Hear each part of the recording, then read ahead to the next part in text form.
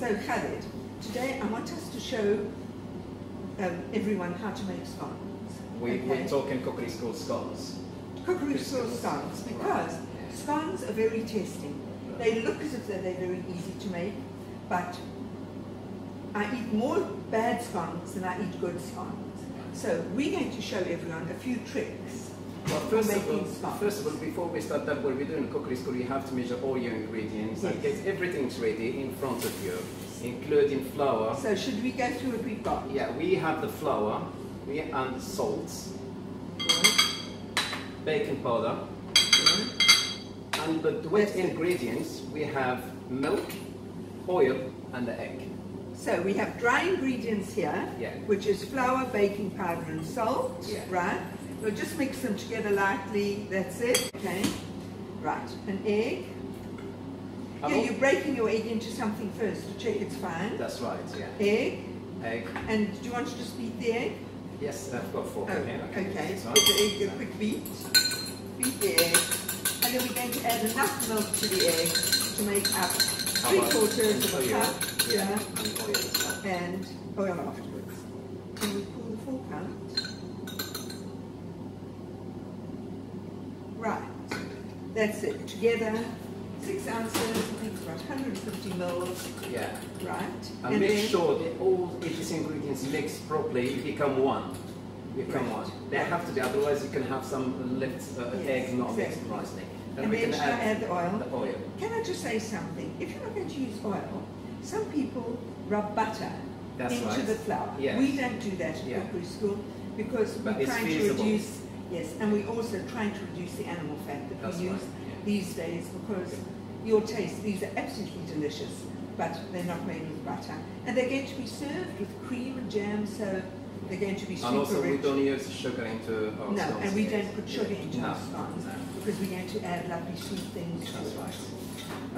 Also, I prepared one baking tray, and also my oven is already preheated, so it's very important. Great. Yeah. Oh yes, because you've got to put them into a hot oven. That's right. Nice hot oven. That's right. So just make sure I'm going to mix the oil, eggs, and milk together nicely.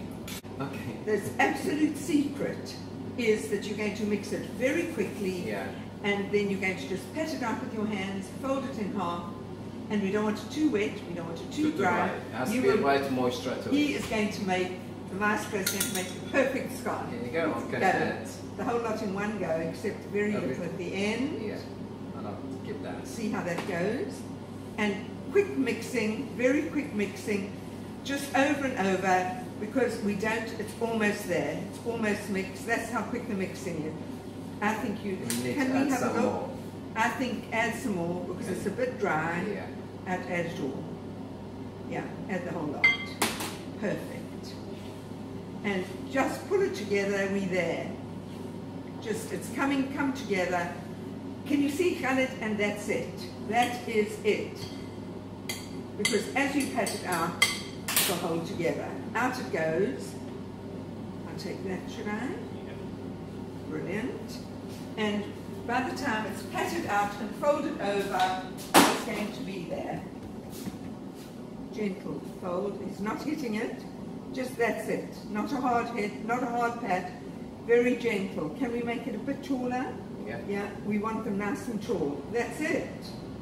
Perfect. And if you touch, I can just show something. And he didn't hit it hard. He was patting it it's just like the gentle touch. And also to check if there is enough moisture just to this. Can you see it's easy to we don't want it, and it's all held together in one lot, hasn't it? Yeah, that's It's not got little bits, and it's not sticking. If we show everyone, just could you move it a wee bit to show them it's not even sticking to the table.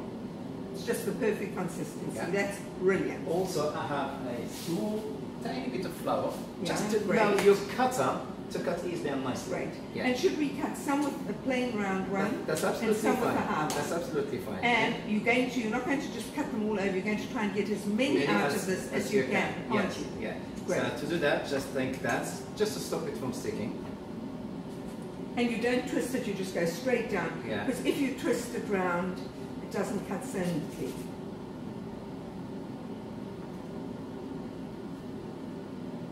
Should we do a few with this straight one as well?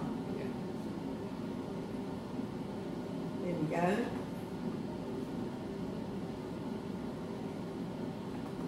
last one. Okay, and we don't waste any of our dough because the dough hasn't been messed about. There we go. He's just going to put it together very gently, just pat it out once, fold it on top, and that's it. And now he's going to see how many he can get out of this one. He'll probably get 3 out of this one. 1. They're nice and tall. You see, he's keeping them tall still. That's brilliant.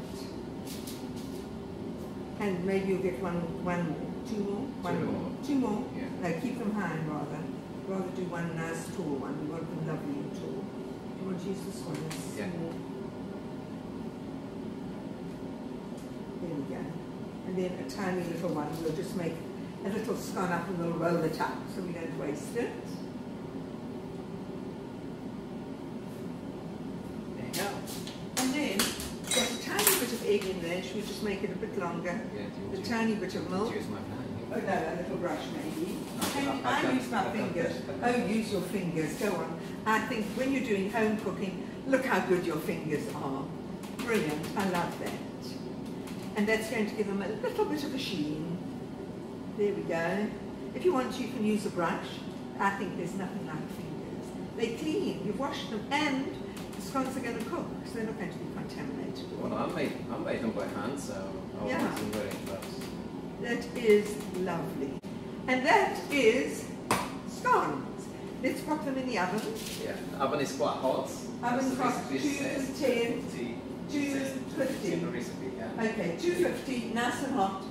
Because what's going to happen is as soon as that baking powder feels the heat, it's got been mixed with the liquid, hits the heat, hits it, it's going to rise and be there. We might turn it down just to cut it back in evenly and nicely. If we need to. Turn the temperature and down. the most it will be 8 to 10 minutes, yeah? Yes. There you go. Well done, Khaled. Oh, beautiful scone. There you go. Do you want to dust them a little bit? Yes, why not? Yeah. We're going to dust them off with put a little bit of icing sugar over the top. We don't put sugar into them. That's great. That just makes them look so pretty. You don't have to. We don't do it on cheese scones, but on plain scones. That's beautiful. There you go. Okie dokie. So, now Sahara's taking the video. So come on, Sahara. Enjoy. Come and taste. Come and taste. Okay. Help yourself to one. Take a nice big one, please. And you never cut scones. Here you go. Break it in half, that way. This way. Yeah, that's it. Well done. Never mind, that's perfect. Then do you like cream and jam or jam and cream? Chocolate cream. Jam. Yeah. So you put a bit of jam onto each one. I'll put a bit of jam onto the little one. Yeah, I like it. Well, you need to see them. No, don't see them like I made it. Yes, tell him if you don't like it. There we go. Take a taste. Take the little one. Go on. Hold the plate. Hold the plate. Then you'll. If it was me, I would drop it. Are you going to try one, Maestro? No, that's because I've been eating cakes all day. Okay. Gosh. Is it Oh, good? we've got a visitor here. Can I make you one, Georgia? My hands are washed. So do you like jam and cream or cream and jam? Can you see, if you do this, it should just split nicely in the middle. Because remember how we folded it? That gives you that nice cream and jam. Cream down, yeah. Cream. And it's very light, it's not like... They're beautiful. Can you see the texture, how light they are? That's because they were just not played with. And let's get some jam. And some jam. Oopsie.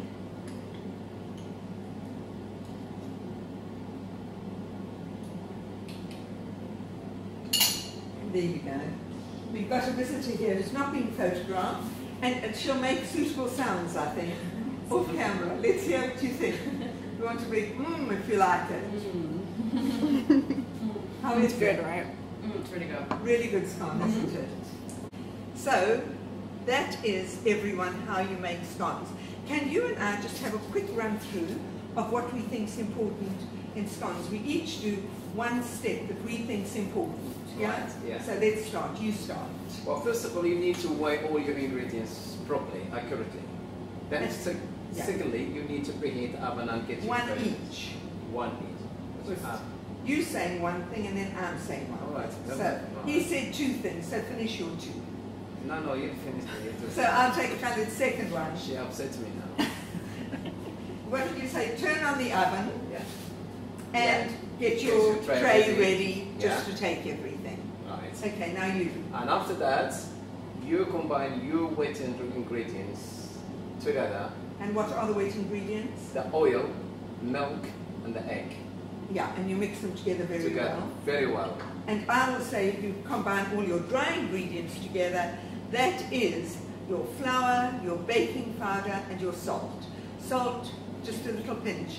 We don't use ready-mixed flour. No. What do they call it? Self-raising. Self-raising. We always use baking powder. That's right. And, okay, And next one thing that you should not do is to over mix your scones batter or dough.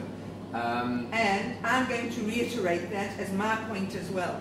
Do not over mix your dough. Yes. The secret of a good scone is just mixing it lightly and then pulling it together as fast as you can. Right. Yeah? Also, it should not be too dry, it should not be too wet.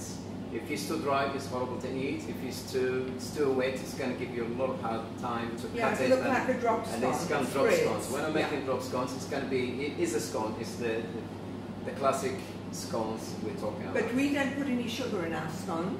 We keep it sugarless because we put jam and cream on top. We don't use butter because we're going to be using lots of cream on top or lots of some topping. So we tend not to do ours with butter but with oil, but you can always substitute butter. You would rub your butter into your dry ingredients instead of putting the oil into the wet ingredients. Can we add, if it's possible, sugar if we want?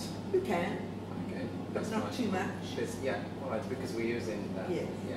But would you add sugar? You put a bit of sugar in. Well, I yours, don't would put you? sugar. You don't either? No, I don't like this one with sugar myself. Yeah. Okay, and then when you And mix them together, what's the secret?